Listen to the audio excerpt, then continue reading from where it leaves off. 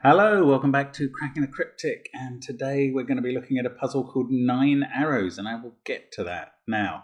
In a couple of days' time, we're going to be bringing you Patreons, it's the Labours of Hercules pack by Panthera, Aspartagus, and Piotr V. It's brilliant. It's pretty tough. There are 12 labours, but you can get through 3 of them to win a prize, and you can even select the 3 you pick to an extent. So I think that is a real opportunity to have a go at a very interesting puzzle pack, and so pleased with it. It's really good. It's got brilliant artwork, stories that you may know in some ways, but it's absolute class, and we're looking forward to bringing you that. Now, that will also, well, tomorrow will mark the deadline on our Another Language competition, where Shy and Jovial's classic puzzle has to be explained by you, and we have had some great entries to that, so very well done to people who've written in. That's really asking you to go above and beyond. Yeah, very impressed with everybody who's tried to do that. Of course, we have the Kickstarter on underway. Do check it out on the link under the video, and pledge to buy the book if you haven't already. It's going to be worth it. It's going to be more than worth it. It's going to be brilliant, and we're really looking forward to putting that together. What else is going on? We've got the crossword event coming up on November the 17th with Jack Fox. We're looking forward to that. John Halpin will be teaching us how to create a cryptic crossword. If you join his channel and subscribe to his channel, and that'll keep you updated there. Again, there's a link under the video, and all of our apps, of course. You can check them out on the apps link under the video, as well as our merchandise. Still best reach from the link in the description field rather than from the store page of YouTube. So loads going on as always, and this puzzle is very interesting. It's basically an arrow Sudoku, but there are 2 tiny wrinkles. No, there are 3 tiny wrinkles, and one of them's probably quite significant. So normal Sudoku rules apply. These are the rules. Normal Sudoku rules means 1 to 9 in every row, column, and 3 by 3 box.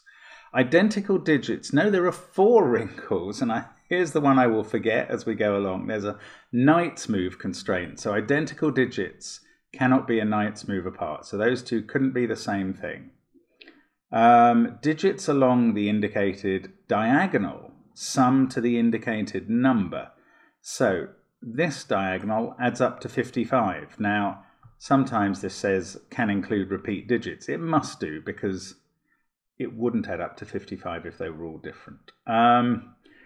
Digits in the cage sum to the number in the top left corner of the cage, so those 4 add up to 30.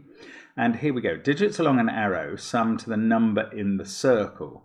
So these 5 digits add up to that. Now again, repeats are possible along arrows. But here's the kicker. The numbers in the circles of the arrows are all different.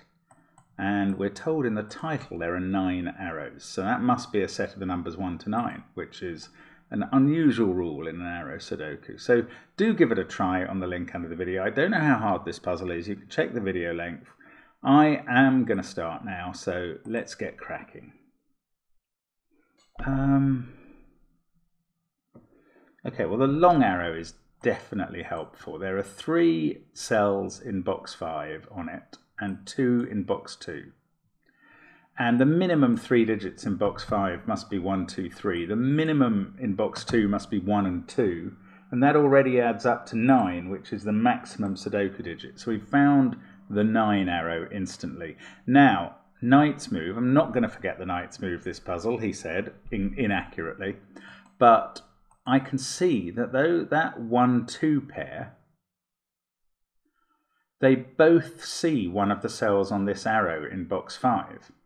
By which I mean that, let's just colour them yellow and look at this cell. If this was a 1 or a 2, well, it would keep a 1 out of both of those cells by Sudoku and knight's move, and it would keep a 2 out of both of them by Sudoku or knight's move. So, and that's not possible. Clearly that is a 1-2 pair. They both see that cell, so that must be where the 3 goes in the central box. And we've got a central digit. That's 3 in the spotlight, in the middle of the puzzle. This digit I'm in here must be 4 or 5, because we can't go above 8 in that circle. Up here as well. Doesn't there have to be a 3 in this? It's either, yes, again, the circle can't be 9. And the minimum for these two, given that there's a 1-2 pair in the box, is a 3-4 pair. So it's either 3-4 or 3-5, and this adds up to 7 or 8. That's a partner with that one in a way. One is 7 and one is 8, but there's definitely a 3 here. There's a knight's move restriction from there, so we can put the 3 in. And we have exactly the same arrow situation going on. So we know that that's a 4-5 pair of different numbers. That's actually going to put this digit in one of those two, but I don't know which one. So, hang on, what do I know about this? So we've used 9, 8 and 7 in the circles once we sort out that ambiguity. The highest this can be is 6, but this digit here has to be, again, at least a 4, because 1, 2, 3 have been used up. So if we can't go above 6, we can put 4 or 5 in there and 5 or 6 in here. Oh, and of course, the 1 and 2 in these circles, I think they've got to be on these 2 arrows, because all of these other arrows are adding at least 2 cells. So those are the 1 and 2 in some order, and on their arrows. Right, this now can't be the one that adds up to 3, because you can't put 2 and 1 in there because of that cell. And here you can't put 2 and 1 in there because of, well, either of those cells. So the 3 in the circle is up here, and we've got another 1-2 pair. So this is quite good progress for once. Probably going to have to start colouring the 1-2 pairs. Now, remaining arrows are 4, 5 or 6. So I've got a triple there. Other cells in this column are 7, 8 or 9.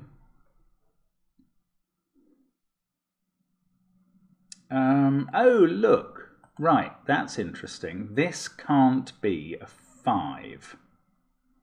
Oh, that's very lovely, actually. This can't be a 5 because this would be a 4, and this would therefore be a 5, but it can't be because of the knight's move constraint. So that is a 6.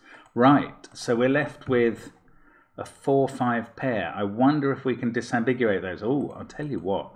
That, oh no, I was going to say they're looking at that cell. But they're not necessarily different, so hold your horses. Anyway, the 4 5s must be made up of numbers that are less than 5. That can't be a 3.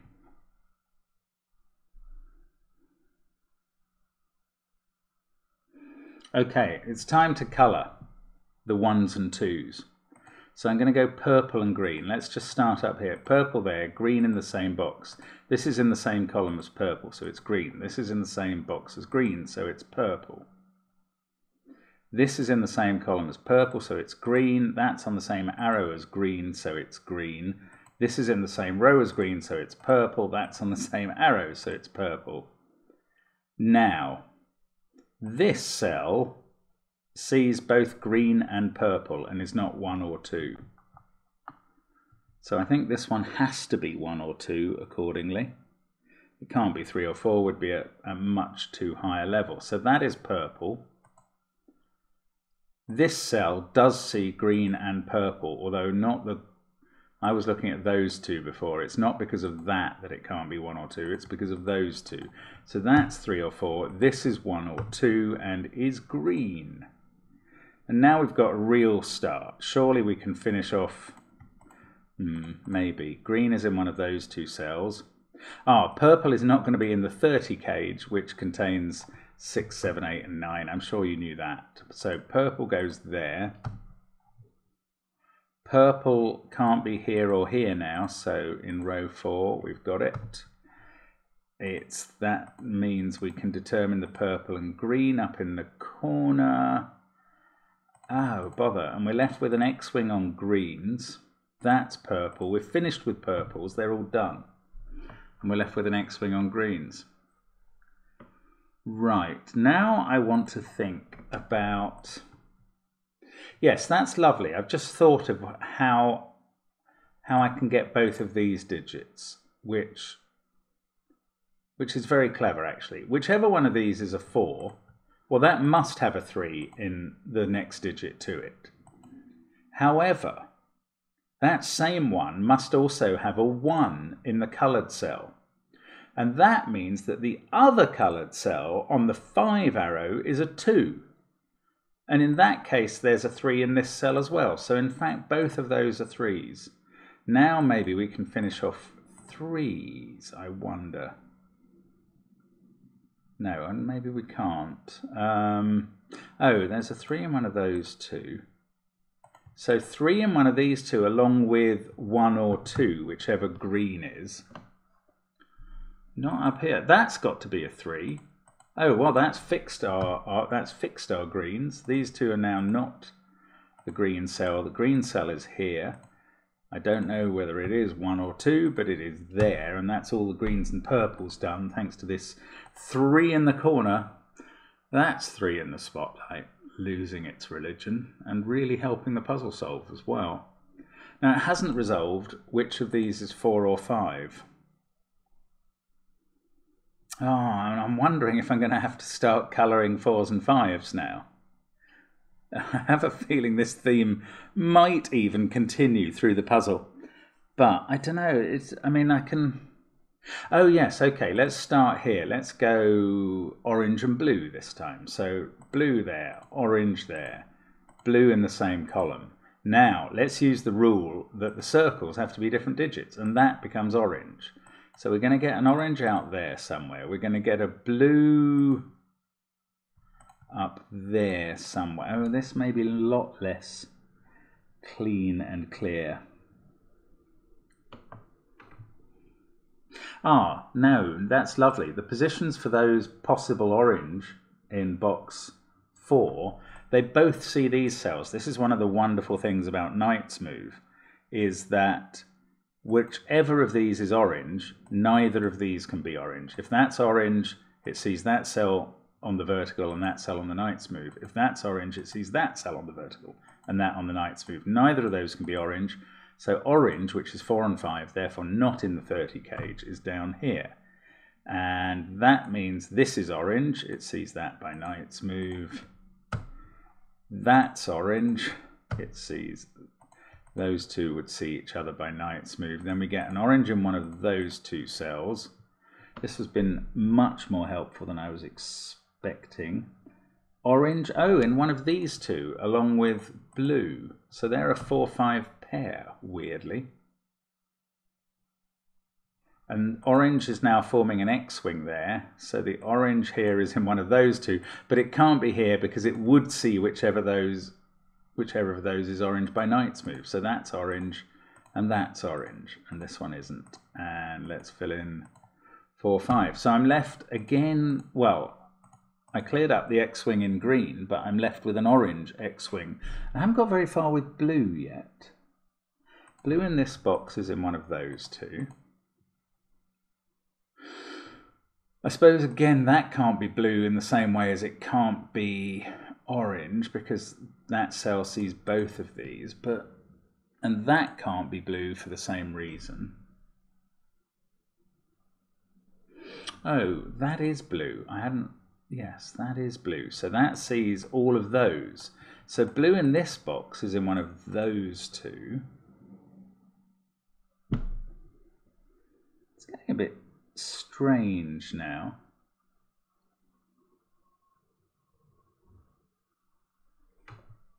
Can I not go further with blue? Yes, I can. Hang on.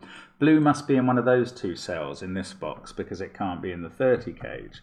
So there's a blue in one of those two. That's now not blue. So that is... Oh, and that doesn't resolve these two. Ah. Oh, that's very weird. I thought it definitely would. Am I missing something? Not necessarily. So I'm a bit stuck with the blues now. I don't think I've got anywhere nearer disambiguating them at all. I have a feeling the disambiguation is going to end up on this column, so I'm going to have to look at 6, 7, 8, 9. So in the central box, 6, 7, 8, 9 are in those cells. Oh, I'm going to have to plunge. Oh, look, 6 is in one of these two cells in box 2. Therefore, it's not in those two. Therefore, it's in one of these two. And there. Now, 6 being in one of those two means these two can't contain 6. Why do I say that? Well, if there was a 6 there, it sees both of those cells, one on the knight's move. And if there was a 6 there, it sees both of them again. So 6 in column 3 is up here somewhere, which doesn't resolve these. Unless, can I prove that's not a 6? No, not obviously. These are from 7, 8, 9. Ah, this one must be there in the 30 cage, because this cell sees all of those, including the knight's move. So I'm going in for a new colour now. Let's go dark grey. And that's the same as that, not a 6 therefore, because it can't be a 6 here. Oh, and this cell is the same as that, so we're up to yellow now. So 6 is now in one of these two, and one of those two. And they see both of these cells. So 6 in box 6 is up there somewhere in one of those.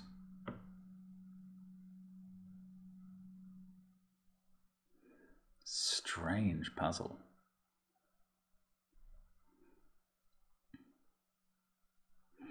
Those two positions for 6 both see that cell. Oh, and these two both see that. Right. Sorry. These two positions see both of those cells, so they can't be 6. So I'm now looking at where can 6 go in column 8. It can't go in those two because of that pair. It can't go there because of this weird pair of 6 positions. No, I'm wrong. That 6 allows a 6 there. Okay, sorry. Yeah, I do sometimes get a bit carried away with the old knight's move restriction and see impossibilities that don't exist except in my own brain. So I have to watch out for that. Now what's blue? Blue is 4 or 5. Oh, man, I'm going to have to colour these final colours. I probably am. So strange. Right, let's make this one red. I'm out of colours now. If I'm going to continue to use light, well, I could use black. Anyway, purple and red, they're over here. That one, sorry, grey and red are over here. But that one sees that by knight's move. So that's grey, that's red. And then these two are grey and red. What is 9? 9 is not red. That's not all that powerful. 9 could still be grey, yellow, or, well, it can't be 6, obviously. That's a weird thing to say. Or a knowledge bomb, depending how you look at it. Oh, come on. If that's 6, that must be 6. That must be 6. I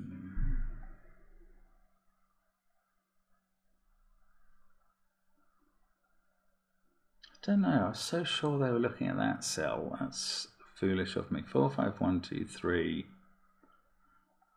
So these are the 7, 8. Oh, 7, 8, 9 are red, grey, and yellow. Okay, so these are grey and yellow in some order.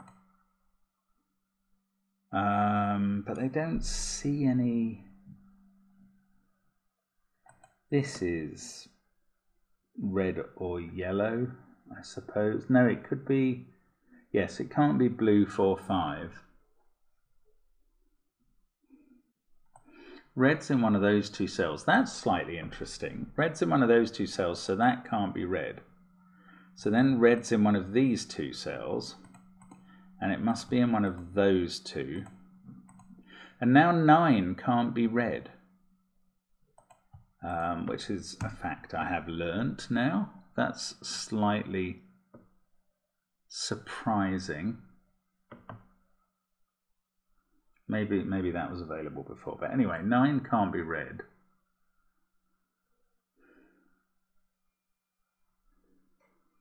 It's in one of those two red. Obviously in one of these two. I mean, that's not really adding anything. That can't be red.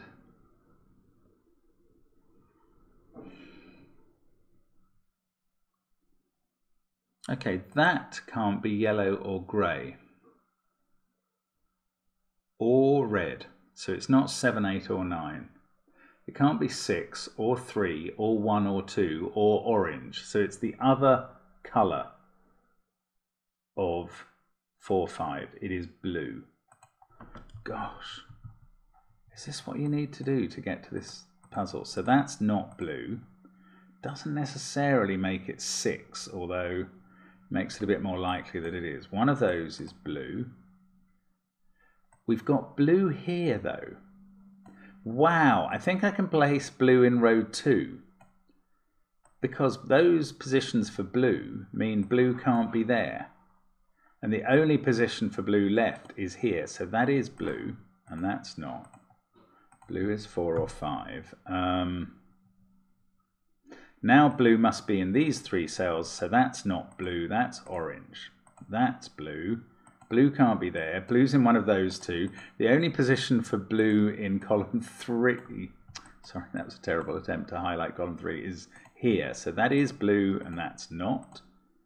And that sees that cell, which is therefore not blue, so that one won't be blue either. And these two will be, and that is going to fix 3s. They're all 4 or 5.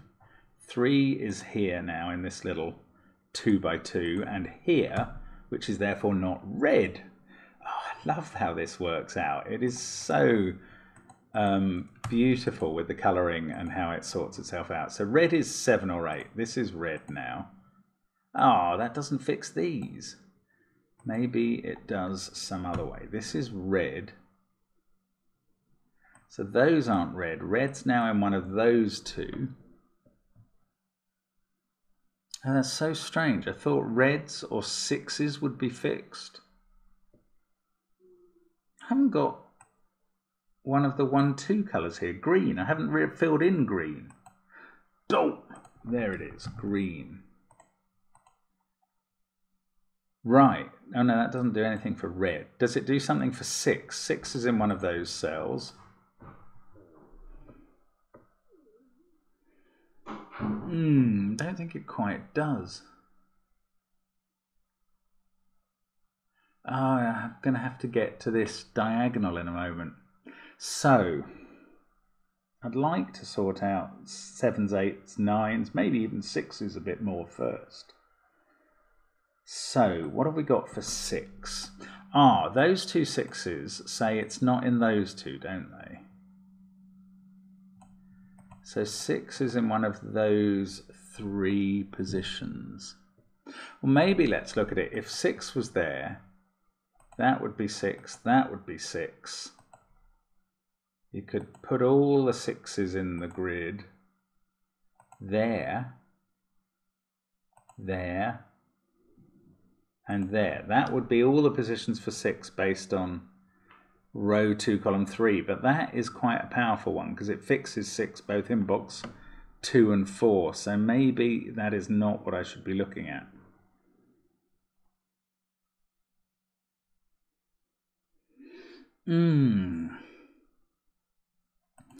Right, this 9, can it be dark grey or yellow? Well, it is, I think. It's not red and it's not 6. So it's not either of those cells. Oh, that's quite interesting. So I could take 9 out of those. So 9 is dark grey or yellow. But which one? Right. Dark grey, dark grey. So yellow must be over this side of box 5 and over this side of box 2. So this is a pair of 6 and yellow. So that can't be 6 or yellow. It certainly can't be yellow. But this can be. That's the frustration here. I can't quite see. Ah, look, in this column, where does dark grey go? Which is, doesn't matter what it is. It's 7, 8 or 9. It cannot go here because that would see both of the positions for dark grey there. Right. I think that's really good. So that dark grey goes there. That's fixing 6. That's exactly where I wanted 6 to be. So we can finish off the 6s in the grid. We've worked this out a moment ago. That can't be 6. That's 6. That's 6. Okay, so let's remove 6 pencil marks from lots of cells. And we can put 6 in here actually as well, which I hadn't realized, and it gets no color. So this is yellow. Sorry about my pinging phone. This is yellow. Obviously that 6 gets no color. This is yellow. Now that hasn't sorted out all the yellows, although I bet it has. Oh gosh, it's making me think there's nowhere yellow can go in this box. Of course there is. It can be 9. Yellow is 9. Right. And I think this is going to mean that we're awfully close to finishing off. Yellow's going to be in one of those 2 cells. It's another X-wing with yellows there. So that's yellow. Those are the, so yellow in box, whatever this is, box 6 is there. Right, that's all the yellows done. Now it's reds. That's red. This one isn't grey. That's red. This one isn't red. It's grey. That's grey. Red is up here with... Oh no, hang on. It could be there. No, it's not, because that's not a 6. Oh, sorry, that's not a colour. It is a 6. That's red, so that's not red. So this is a yellow-red combo. That's got no colour because it's 6, so that's orange. I should have worked that out. And I'm left with these. What's this? This is 7 or 8. Can't do the yellows. Greys. Oh, look, one of these 2 is grey. So I've got rid of all the light grey once I fix these 2. Like that. That is grey. So I've got a few cells left to resolve. And of course, it's the diagonal now. Right, let's just mark up the cells I've done. So red is 7 or 8. Grey is also 7 or 8. Grey can't be 9 because we've had 9 in yellow. So in fact, let's colour yellow. Oh, okay, just be careful about those. Oh, sorry, I've made one mistake in the 9s, in that I took 9 out of those cells, but 1 is yellow. So, right, now I'm going to look at this diagonal, and I think we might be able to draw a conclusion. Let's try and add it up. So the digits we've already got written in add up to 9, 12, 15. Now we've got different colours of 7 and 8 twice. We've got red, grey, red, grey. So that's one flavour each of 7 and 8. So both pairs add up to 15. We had 15 plus 15 plus 15. We've got to 45, which is not a secret number in this case. We're left with 2 cells that add up to the difference between 55 and 45. These 2 cells add up to 10. This one is not a 7. It's either an 8-2 pair or a 9-1 pair. And I have to say, I'm left, I think uniqueness is telling me that it can't be a 9-1 pair, or I might not be able to resolve all the others.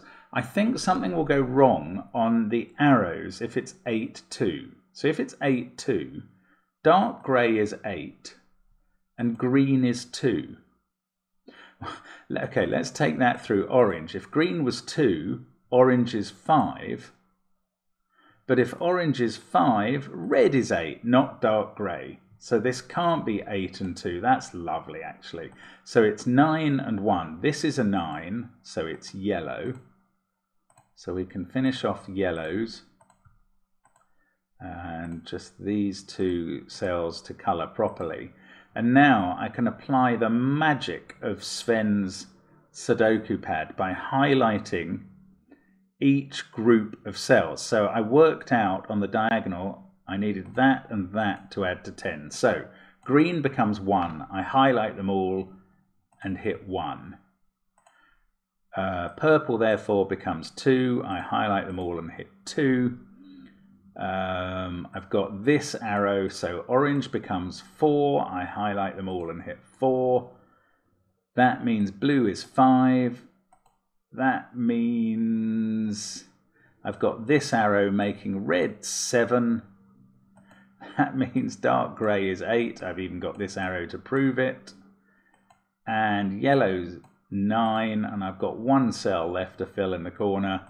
And there we go. What a brilliant puzzle. That is a colouring massive. Simon would have loved that too, but I enjoyed it just as much.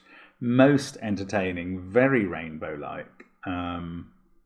Ended up not colouring only 3s and 6s, so I just had a good number of colours without going into the extra palettes. So many thanks to Sven for creating a brilliant web app, and do think about helping him out with that on his Patreon. And many thanks to Henrik Jakobsen for sending this lovely puzzle. Hope you had a go at it, and I hope you got it. Very well done if you did. Thank you for watching as always on the channel, and bye for now.